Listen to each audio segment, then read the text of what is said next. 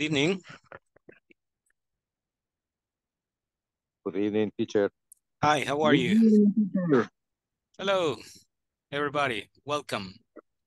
Arles Let's begin. Ernesto, presente en su clase. Okay, thank you very much. All right. Let's do this.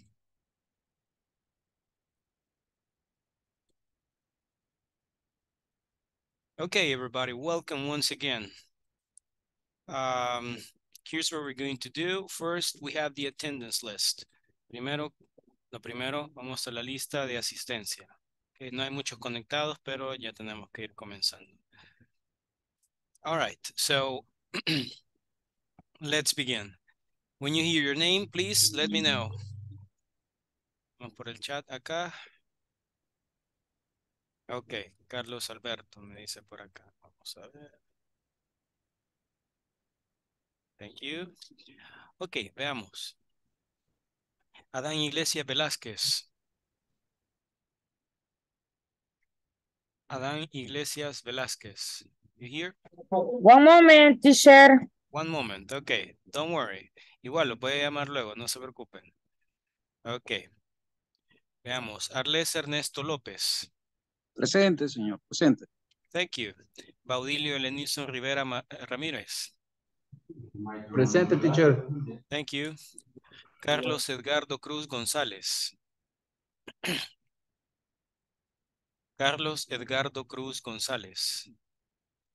Cecia Gemima Ortiz Núñez. Cecia Gemima Ortiz Núñez. David Antonio Rosales García. David Antonio Rosales García. Edith Consuelo Represa Toledo. Present, teacher. Thank you. Enrique Pérez Lemus. Enrique Pérez Lemus.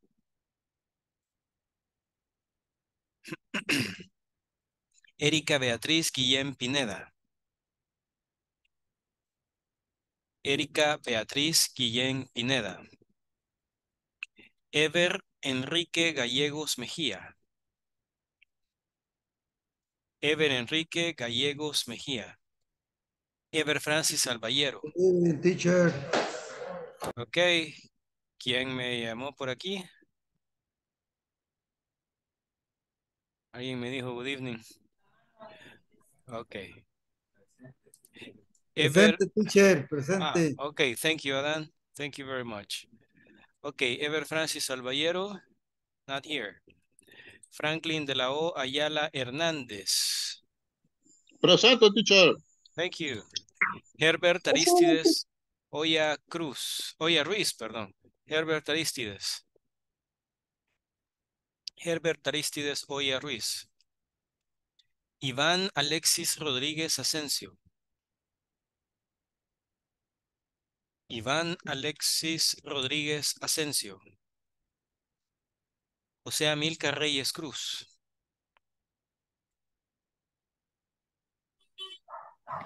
José Amílcar Reyes Cruz. José Benjamín Gavidia Guevara. Presente, teacher. Thank you. José Valentín Rivera López. José Valentín Rivera López. Juan Carlos Portillo Arias. Juan Carlos Portillo Arias. Juan Francisco Arrazábal Calderón. Juan Francisco Arrazábal Calderón. Karen Yulisa Vázquez de Aparicio. Karen Yulisa Vázquez de Aparicio. María de Lourdes Miroslava Mansur Aguilar. Good evening, teacher. I am here. Thank you. María Magdalena Cedillos González. Good evening, teacher. Hello, good evening. Mauro Orlando Vázquez Segura. Presente, teacher. Thank you.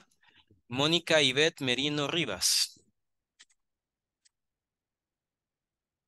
Mónica Ivette Merino Rivas. Oscar Susaña Castellano. Presente, teacher. Thank you. Juan Carlos Portillo Arias ya se conectó. Ok. Thank you.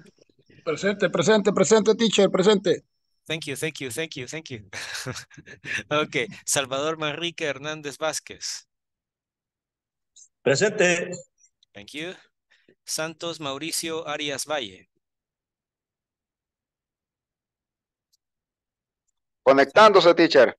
Ok. Saúl Ernesto Martínez Portillo. Good evening, teacher. Good evening. Wilber Rafael Rivas Arias. Good evening, teacher. Thank you. Y por acá tenemos también a... Quiero ver qué más. Bueno, vamos. En el chat tenemos a Ever Enrique Gallegos. Dice que ya está presente. Ok, vamos. Voy a llamar a aquellos que no me han contestado por si se han incorporado a este momento. Carlos Edgardo Cruz González. Present, teacher. Thank you. Cecia Gemima Ortiz Núñez. David Antonio Rosales García. Presente, teacher. Thank you. I have something in my eye. Ok, Enrique Pérez Lemus. Erika Beatriz Guillén Pineda. Ever Francis Alballero. Presente, teacher. Thank you. Heber Aristides Oya Ruiz.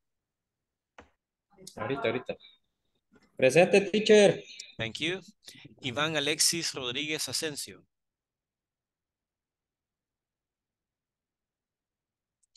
José Amílcar Reyes Cruz.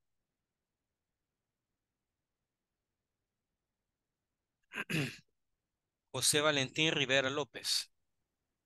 Presente, teacher. Thank you.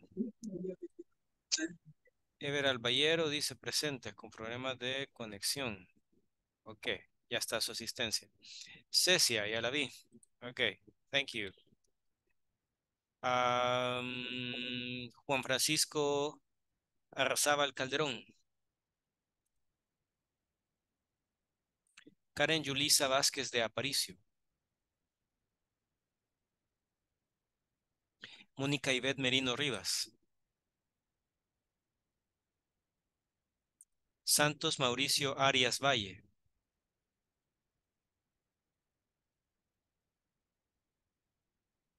Ok. All right. Let's begin. Algunos todavía faltan por acá. Erika Beatriz dice presente. Ok, thank you. Oscar Susaña también dice presente. Thank you. Ya está su asistencia. Ok, thank you, Oscar. Ok. Igual voy a llamar a aquellos que no me han contestado al final de la clase. Let's begin. Everybody, take a look. This is Inglés Principiante Módulo 2. That's me, Iván Doñan, at your service. This is session number 6. And today is May the 30th, 2023 or 2023. Let's start. What are we going to do? We have the grammar focus. We have a review of yesterday's contents. Tenemos un repaso del contenido de ayer. No, bueno, no es un repaso en realidad. Vamos aquí al grammar focus, aquí donde nos quedamos. Simple present, WH questions. Okay, take a good look at this. We had the conversation before, which is this one. Conversation, he works in a hotel. Rachel says, where does your brother work? And Angela says, in a hotel. Rachel says, oh, really? My brother works in a hotel too. He's a front desk agent. This guy right here. Angela says, how does he like it? Rachel says, not very much. He doesn't like the manager. Here's the manager. Okay. Angela says, that's too bad. What hotel does he work for? Rachel says, the Plaza. Angela says, that's funny. My brother works there too. Rachel says, oh, that's interesting. What does he do? And Angela says, actually, he is the manager.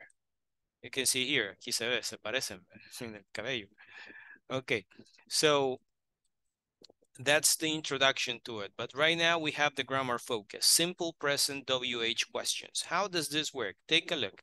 You say, where do you work? Where do you work? You say, in a hospital. Karen Yulisa se va conectando. Ahorita le tomamos su asistencia. Thank you. Okay, so where do you work? In a hospital. But now look, where does he work? In a hotel. Where do they work? In a restaurant. Okay. What do?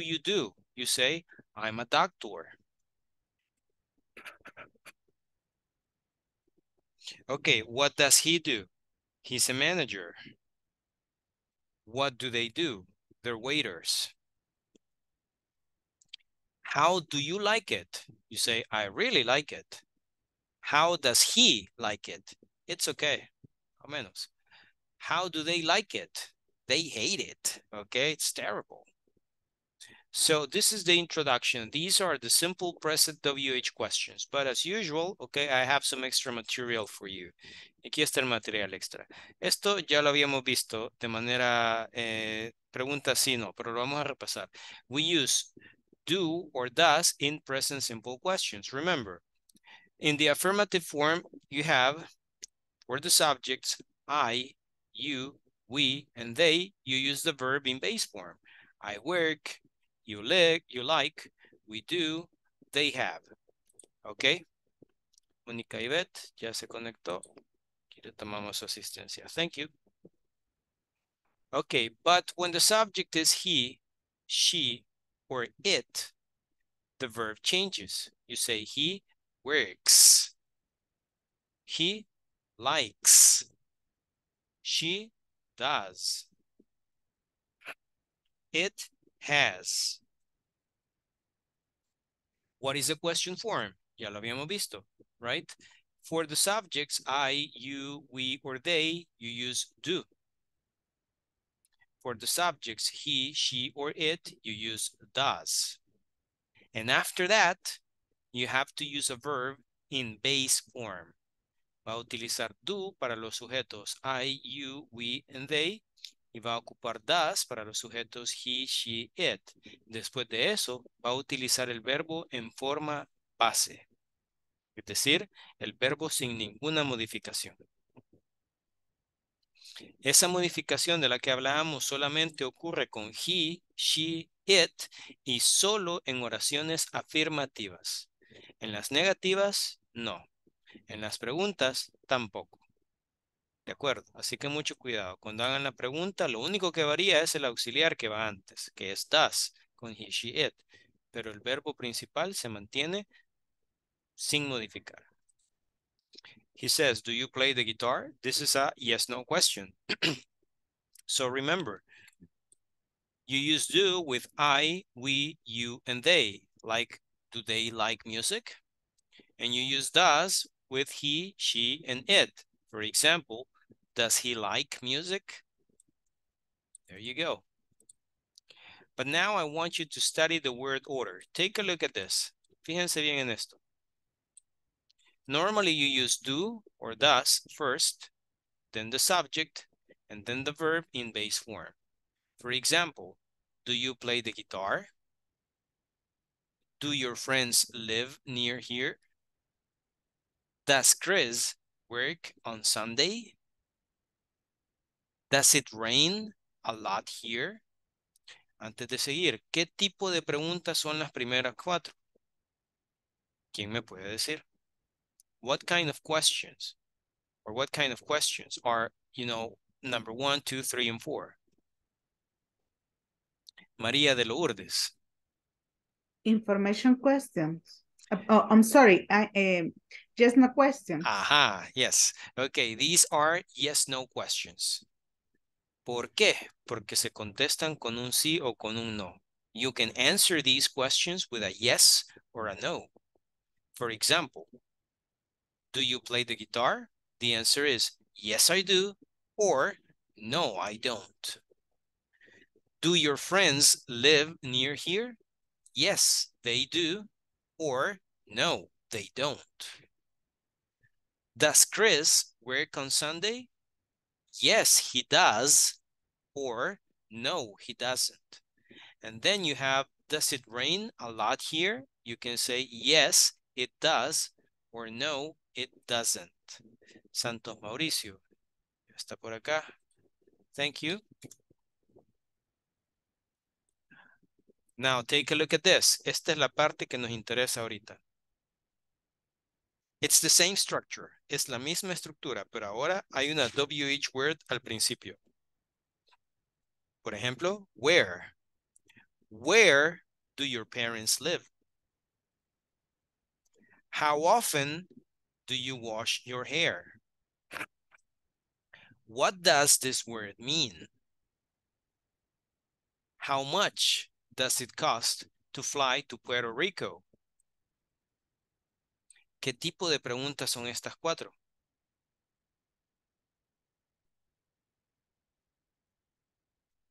Ever Enrique. Information question. Correct. These are information questions. ¿Por qué son information questions? Porque no podemos contestarlas con un sí o con un no. Wilber. Sí, teacher, ¿cuándo voy a iniciar con where, con who, what? Pues, de esas tres formas, ¿cuándo o cómo voy a saber cómo iniciar una pregunta con esas tres cosas? Depende de qué es lo que quiera saber. Veamos. Si usted quiere saber un lugar, entonces comience con where. Si quiere saber cómo pasan las cosas, how. Si quiere saber cuándo, when. Si quiere saber cuál, which. Y esta puede ir también acompañada con which one, que es algo que vamos a ver también. ¿Ok? Si quiere saber cuánto vale, how much. Si quiere saber la frecuencia, how often. ¿Qué tan seguido? ¿Ok? Si quiere saber el motivo o la razón, why. Si quiere saber, quiero ver, la persona, who. Si quiere saber el asunto, what. Y así. ¿Cómo sabemos cuál utilizar? Depende de la información que usted desee conseguir. Cecia Gemima. Mándenos eso al chat, teacher. Okay, I will. Where, meaning, ¿dónde? Okay, how, meaning, ¿cómo? When, meaning, ¿cuándo? Which, meaning, ¿cuál? How much?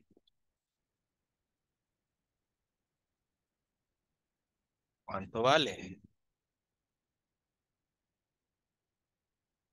How often? ¿Con qué frecuencia? Why? ¿Por qué? Who? ¿Quién? And what? ¿Qué? All right. Baudilio. Teacher, en la how much, Ujú. he escuchado una expresión que también le dice how many. How many? Okay. Vamos a ponerlo acá. Ok, how much de hecho tiene dos significados, no solo es cuánto vale. Vamos a, uy, lo corté. Ok, vamos a hacer un poco más pequeño para que quepa eso. How much puede ser cuánto vale, pero también simplemente cuánto para incontables, es decir, cosas que no podemos contar como el azúcar, la leche, el agua. Eso es cuánto, el queso. Ok, y luego tenemos how many, que significa cuántos o cuántas. Es decir, cuando queremos saber la cantidad de objetos que sí se pueden contar, como los escritorios, las computadoras, las personas, todo eso. ¿Ok? Esa es la diferencia entre how much y how many. Aunque eso es un tema totalmente aparte, se requiere algunas clases para estudiar los countable and non-countable nouns. Pero válida la pregunta, por supuesto. Okay, I'm going to send this to you via WhatsApp.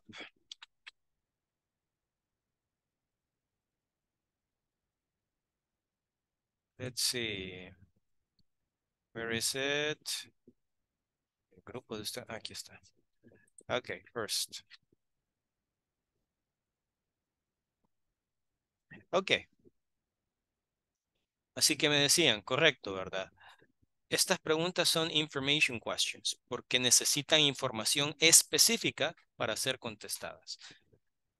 ¿Verdad? Si usted le dicen, where do your parents live? Usted no le va a decir, yes, they do. No tendría sentido. Porque nada que ver con lo que le preguntaron. Dice, where, ¿dónde? Where do your parents live? ¿Dónde viven tus padres? Ah, ya digo yo, my parents live in Santa Tecla. Okay, you say, my parents live in Cuscatancingo. My parents live in Ciudad Delgado. My parents live in Ahuachapán, right? My parents live in San Francisco, Gotera, okay? So, etc., etc. So, next question. How often do you wash your hair? How often? ¿Con qué frecuencia o qué tan seguido? How often do you wash your hair? Aquí tienen el dibujito, ¿verdad? How often do you wash your hair? Every day? Every other day? Etcétera, etcétera. Okay, todos los días, un día sí, un día no. Remember you say, for example, every day, which means todos los días. You can say every other day, would mean un día sí, un día no. Okay, that's the meaning of that. Un día sí, un día no. Let's see. Wilbur, how often do you wash your hair? La pregunta es para usted ahí. How often do you wash your hair? Every day. Every day. Ok, muy bien. Podría también decirlo en una oración completa. I wash my hair every day. Ok. Let's see. I'm going to ask a lady. María de Lourdes, how often do you wash your hair? Every other day. Every other day. Oración completa, ¿cómo nos quedaría? I wash my hair every day, every other day. Every other day, correct. Okay, I wash my hair every other day. Okay, perfect. Muy bien. Así está. Así que si ustedes le preguntan, how often do you wash your hair? No le van a decir, yes, I do. Que no tiene nada que ver. Okay, cuidado ahí.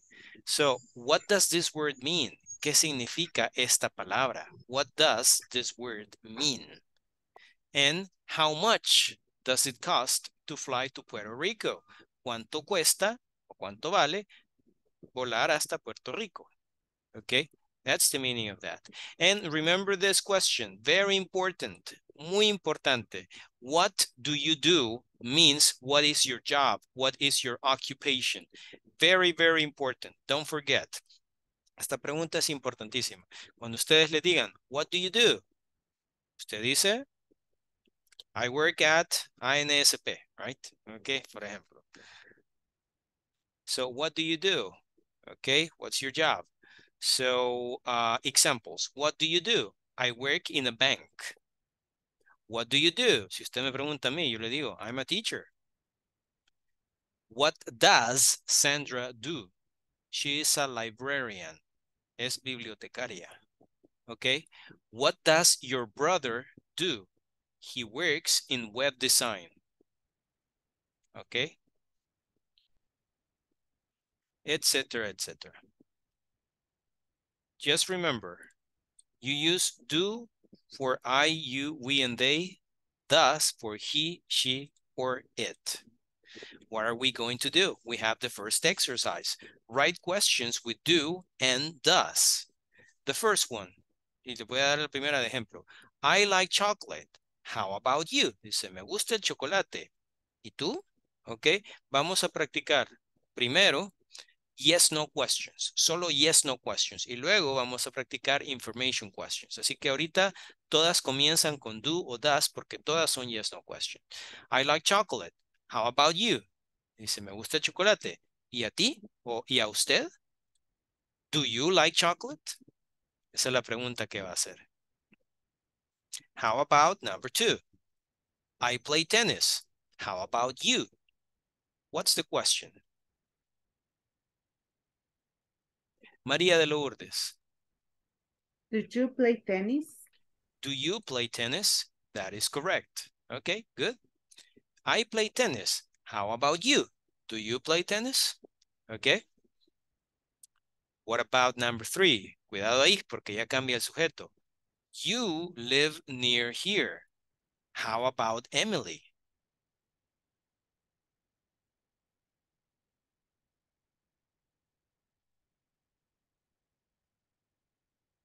De nuevo, le dice, you live near here.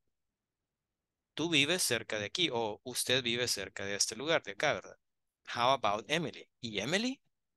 ¿Cuál será la pregunta? José Benjamín.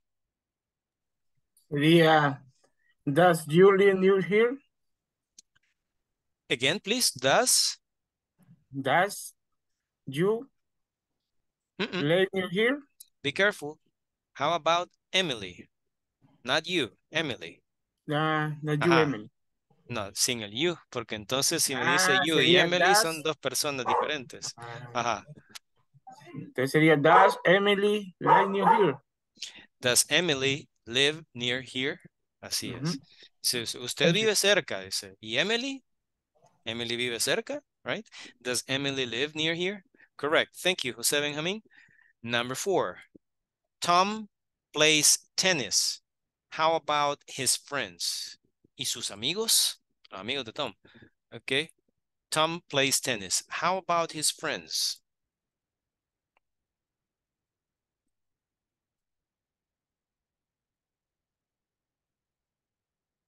Wilber.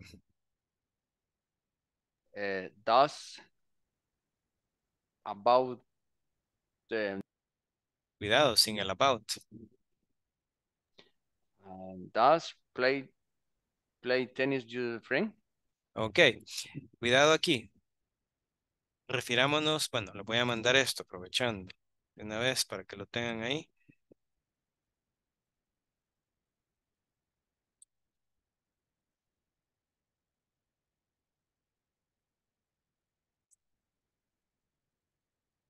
Este también.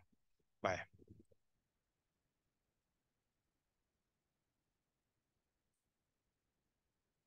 Ok. El orden este no varía, ¿verdad? Tenemos do o does, luego el sujeto, que es la persona de la que estamos hablando, y luego el verbo en forma base. Entonces, si yo digo, I like chocolate, how about you? Do you like chocolate? I play tennis, how about you? Do you play tennis? You live near here. How about Emily? Emily ya es she, por lo tanto, does Emily live near here? Y ahora, Tom plays tennis. How about his friends? Sus amigos. ¿Cuál Entonces sería sería entonces? do. Do, ajá. Luego va la persona o las personas. Your friends play tennis. Ajá, pero no sería your friends porque estamos hablando de los amigos de Tom, no de los amigos de la persona con la que usted está hablando, no de los amigos de su interlocutor.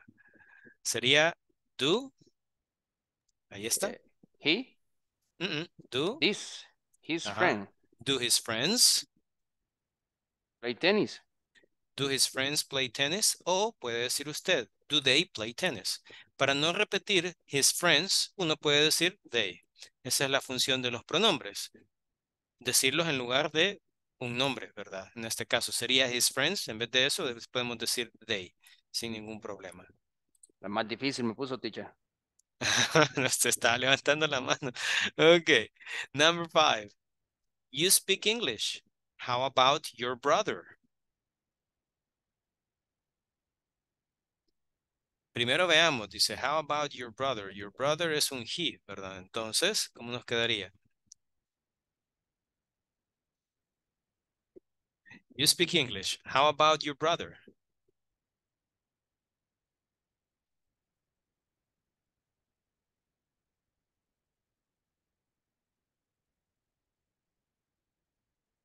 Ajá. Nadie se atreve, miren.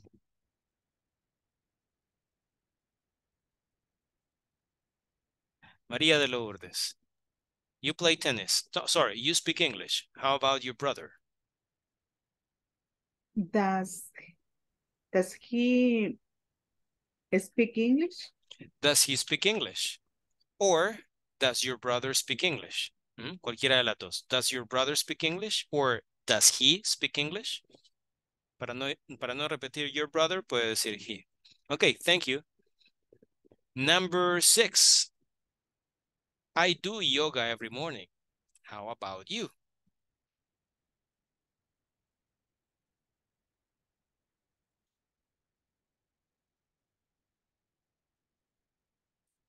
I do yoga every morning. How about you?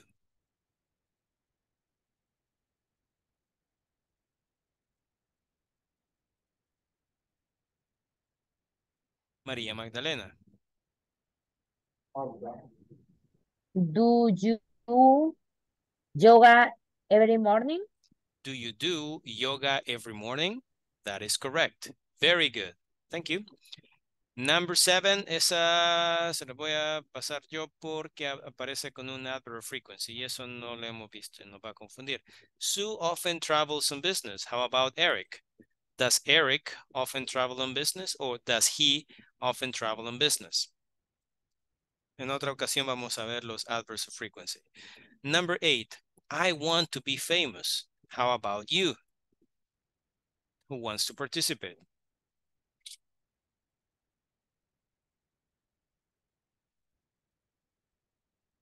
I want to be famous. How about you? Salvador Hernández. Do you want famous? Se comió un par de palabras. Do you want? El micrófono.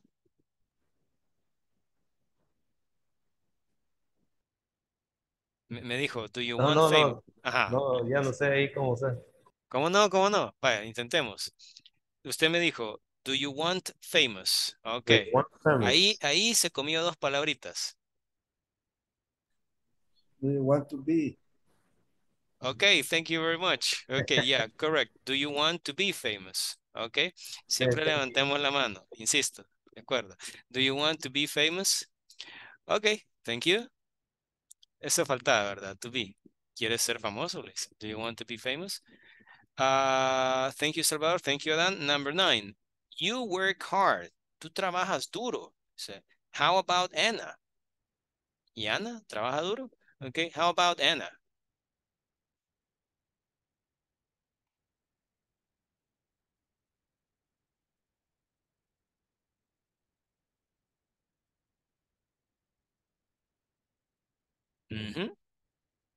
María de Lourdes. Does Anna work hard? Does Anna work hard or does she work hard? Okay, good. There you go. Ahí las tienen. Todas estas son yes, no questions. Y ahora vamos a la parte que se vuelve un poco más complicada. Write questions with do or does. ¿Qué van a hacer acá? Tienen que ver las palabras que están en paréntesis, ponerlas en orden y además agregar do y does. Algunas de estas son yes, no questions. Otras son information questions. ¿Cómo van a saber cuándo son information questions? Fácil, porque en esas lleva una de estas, ¿verdad? Si va una de estas, es una information question y esa es la primera palabra que va a utilizar. Por ejemplo, la número 1. Dice, where live your parents? Y luego decimos, bueno, ahí están. Entonces, están las palabras que necesito y además hay que agregar el auxiliar correcto. Como sabemos que your parents es they, entonces el auxiliar que agregamos es do. Y nos queda, Where do your parents live? Así que aquí hay que ordenar las palabras, agregar el auxiliar también. Son dos cosas que hay que hacer. Ahora, ¿qué dice la número 2? You early get up. No aparece ninguna question word de estas. Por lo tanto, es una yes, no question. Así que solo hay que agregarle el auxiliar. ¿Cómo nos quedaría?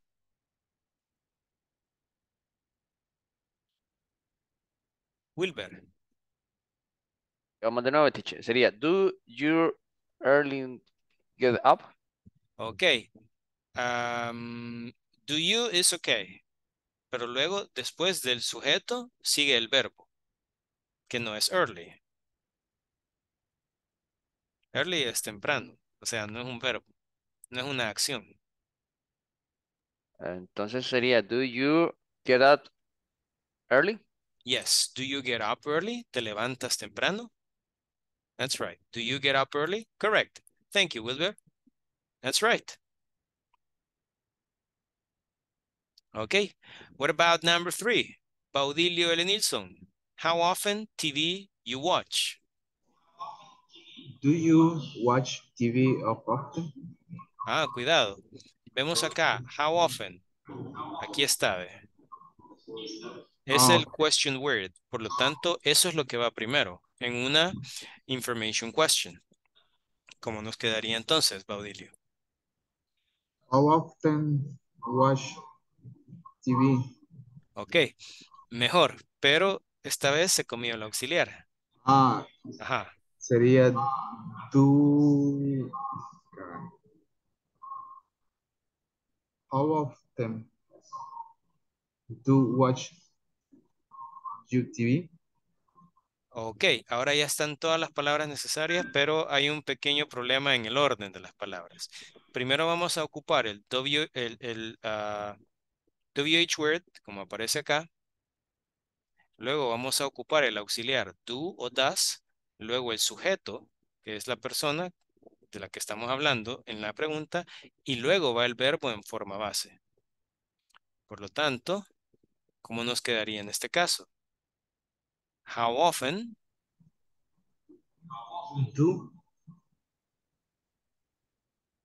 Do you watch TV? How often do you watch TV? That's correct. How often do you watch TV? Okay, thank you. Salvador Hernandez, number 4. You want what for dinner? What do you want for dinner? That is correct. What do you want for dinner? ¿Qué quieres para cenar? What do you want for dinner? Thank you, Salvador. That's correct. Number 5. Like, you, football. What's the question? Adán Iglesias. Do you like football? Do you like football? Correct. A yes, no question. Okay. Thank you, Adán. Very good. Number 6, María de Lourdes. Your brother like football. Does your brother like football? Does your brother like football? Una pregunta muy parecida, pero como ahora el sujeto ya no es you, sino your brother, es decir, he, vamos a ocupar does y no do.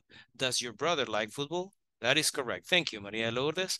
Number 7, what you do in your free time. What is that? En ese caso, en la 7, el do no es el auxiliar, es el verbo principal. Ever Enrique. What do you do in your free time? That's correct. What do you do in your free time? ¿Qué haces en tu tiempo libre? That is right. Very good. Thank you. Number 8, your sister work here.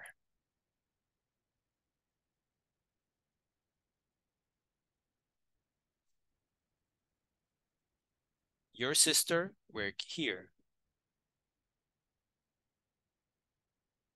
María de Lourdes. Does your sister work here?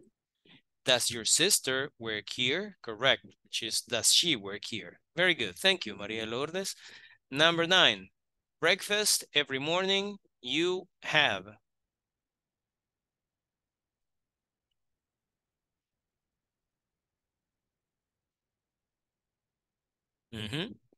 Breakfast every morning you have. What is that? Jose Benjamin. And then Salvador Hernandez for the next one. The microphone, Jose. Do you have basket every morning? Do you have what? Sorry? Sí. Do you have basket in the morning?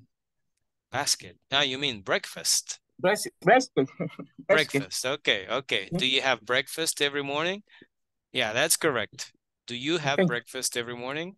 Good. Thank you. ¿Desayunas cada mañana? Okay. Do you have breakfast every morning? Good.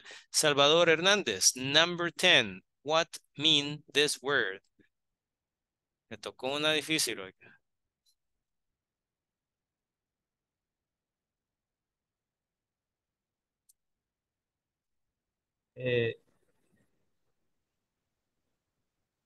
Do you want mean this word? Cuidado, ya está poniendo palabras que no aparecen ahí. Diciendo you, por ejemplo. Do you, ese you no está.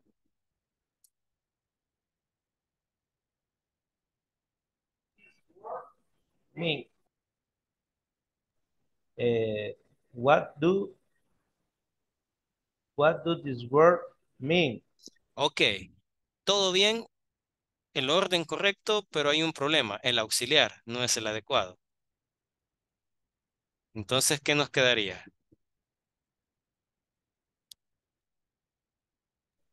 What does this word mean? What does this word mean? Correct, ok, porque al decir this word es el equivalente de it, ¿verdad? So, what does this word mean? Thank you, Salvador. Ok, number 11. In the winter, snow, que es nevar, ok, it here.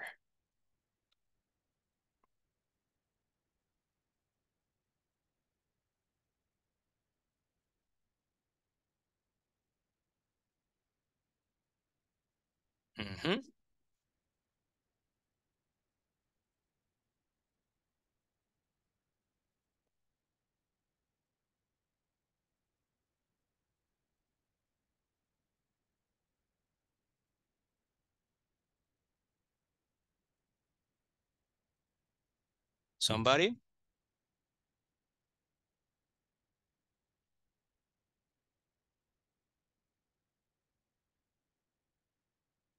Y nos echa la mano con la número 11. In the winter, snow it here. Snow es el verbo, es nevar.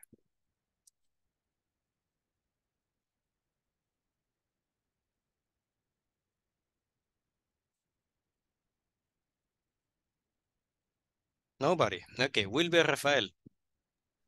Nomás para que lo solucionemos juntos, teacher. Eso.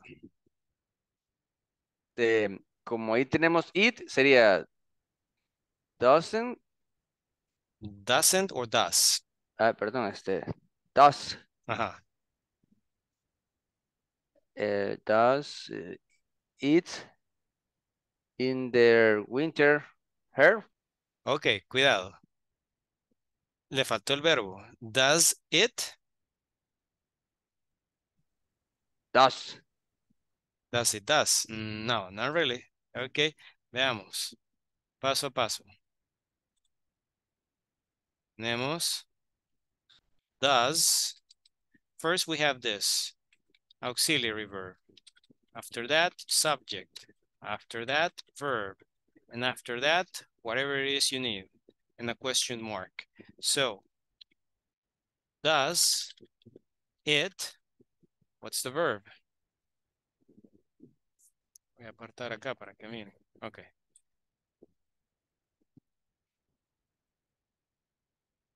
Wilber? Is he? Here is not the verb. No es el verbo. El verbo es la acción.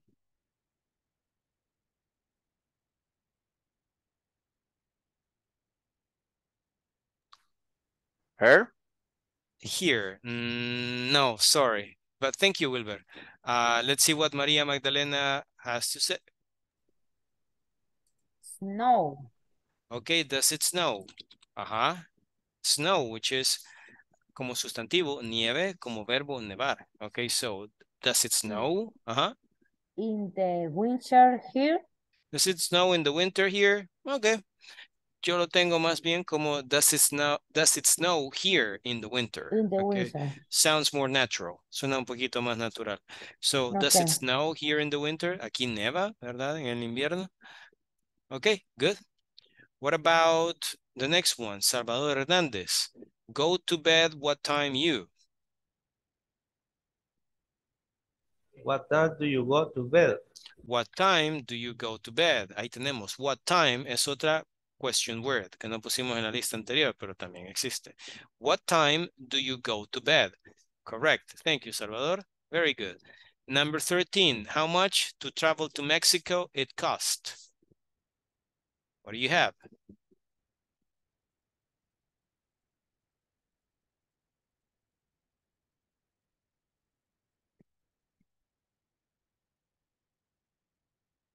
Adán Iglesias, and then Karen Yulisa. How much does to eat? No, it travel to Mexico. Can you repeat it, please? ¿Lo puede repetir todo? How much? How much does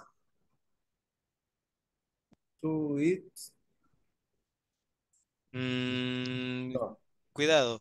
Si ustedes se fijan, los elementos ya están separados por plecas. Por ejemplo, aquí dice to travel to Mexico. No hay ninguna pleca de por medio, por lo tanto no hay que separar las palabras ahí. Esas ya están, ¿verdad? Los elementos son how much, el siguiente. How much it Ok, how travel much? to Mexico cost? Not exactly. It's a bit different. Let's see what Karen Julissa has to say about it. How much does it cost to travel to Mexico?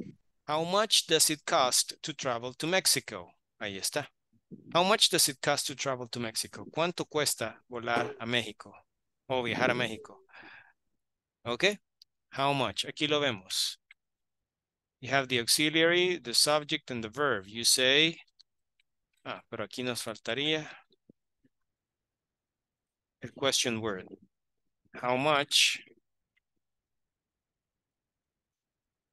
does it cost to travel to Mexico?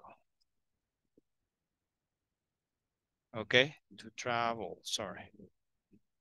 How much does it cost to travel to Mexico? And Cecia, the last one. You, in your free time, do what?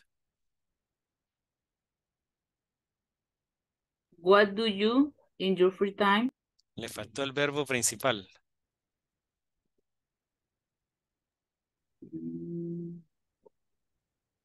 Ayuda. Ahí está, entre las palabras en paréntesis. What do you in your free time? Acuérdese que el ejercicio es que va a utilizar las palabras que ya están entre paréntesis y les va a agregar el auxiliar do o does. What do you do in your free time? What do you do in your free time? Correct. Ok.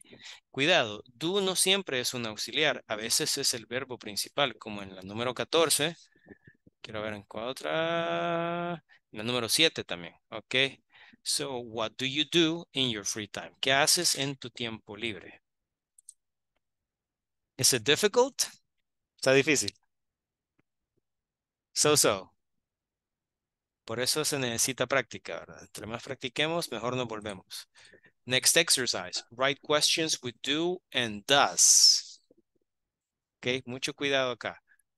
It's a conversation. Es una conversación. Así que lo que dice uno afecta la respuesta y la respuesta de la otra afecta la pregunta del siguiente. Hay un flujo de lógica ahí, ¿verdad?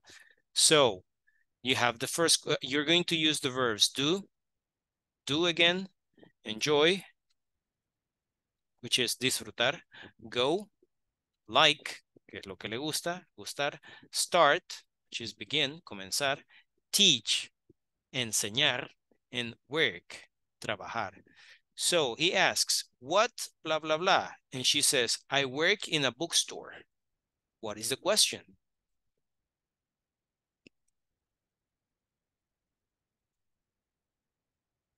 Todos los verbos principales que va a utilizar están en esa cajita azul, ¿verdad? So, what? María de Lourdes. What do you do? What do you do? Correct. That's the question. Remember, when they ask you, what do you do? That means, what is your occupation? So, what do you do? She says, I work in a bookstore. Ah, vaya, ella le dijo que trabaja en una librería, pero librería, entiéndase, donde venden libros, ¿verdad? Okay, so, Cecia, number 2.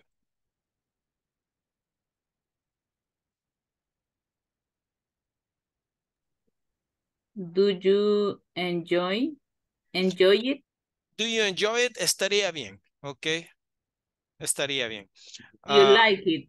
Do you like it? Es la respuesta, es la pregunta que tenemos, pero do you enjoy it estaría perfectamente adecuado también. Ok. Enrique Pérez Lemos. Hasta por acá. Vamos a tomar su asistencia. Ok, thank you. So, do you like it? And she says, it's okay. Está bien. Okay, it's okay. What about number 3? Who knows? María de Lourdes. What time do you start in the morning? What time do you start in the morning? ¿A qué hora comienzas en la mañana? What time do you start in the morning? And she says at 9 o'clock. Okay. What about the next one? Baudilio. Do you work on Saturday? Do you work on Saturdays? And she says, sometimes. Just yes. Okay, sometimes. Thank you. Number 6. And your husband? Y ella contesta, he's a teacher. What is the question? Baudilio.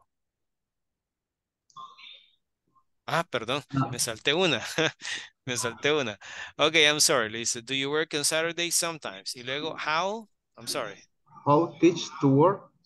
How teach to work? Not really. Teach means enseñar. So, you have to use a different verb. Tiene que ocupar un verbo diferente. Ah. How enjoy? No, sorry. Enjoy means disfrutar. Veamos lo que contesta ella. Ella dice, usually by bus. Veamos a Dan Iglesias. How do you go? How okay. go? Baudilio, what is it? How? To go. Le falta el sujeto. How do? You go. How do you go to work? Okay. Usually by bus. Okay. Number 6. And your husband? What? Blah, blah, blah. And the answer is, he's a teacher. Teacher. So what's the question? Work. What work? What work? Pero no podemos poner solo la palabra work. Tenemos que conjugar eso, ocupar un auxiliar, el verbo y el verbo principal. Perdón, el auxiliar, el sujeto y el verbo principal. ¿Cómo sería acá?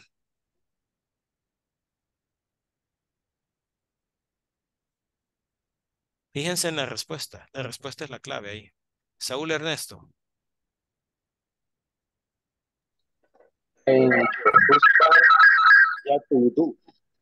What do you do? Ok.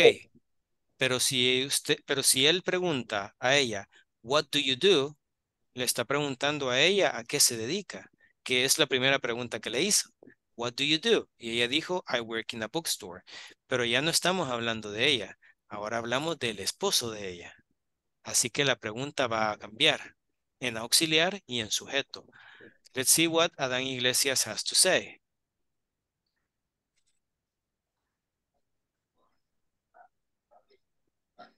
What do you work? What do you work? Cuidado, mucho cuidado acá. No puede ser esa. Para comenzar, tenemos que cambiar. No vamos a ocupar you, porque si ustedes se fijan, Ahora él está hablando de una persona aparte. Dice, and your husband. Y tu esposo, le dice. Entonces ya no es you. Sí le está preguntando a ella, pero no acerca de ella. Le está preguntando a ella acerca de un tercero. ¿Cómo nos quedaría entonces? And your husband. Who wants to answer this? Ahí me doy. Okay, no problem. No hay problema. Who can help us with this one? María de Lourdes. What does he do? What does he do? Correct. Okay. Si ustedes se fijan, es la misma pregunta del principio, solo que aquí, en la primera, él le pregunta a ella directamente, What do you do? ¿A qué te dedicas? Y ella dice, I work in a bookstore. Pero luego la conversación cambia un poco y él pregunta por el esposo de ella. And your husband. ¿A qué se dedica él? Entonces, what does he do? He's a teacher. What about number 7? Seguimos hablando del mismo señor, del esposo de ella, ¿no?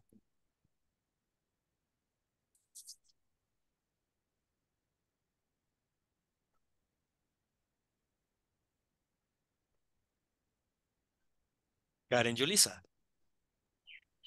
Sería en esa, what, what does teach? Ok, pero se comió el sujeto ahí.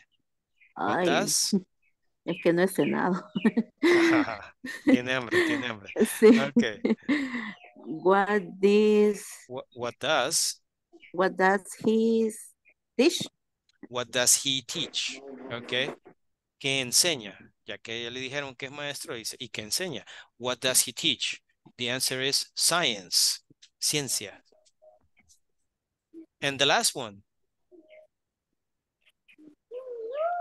Ella contesta, yes, he loves it. What is the question?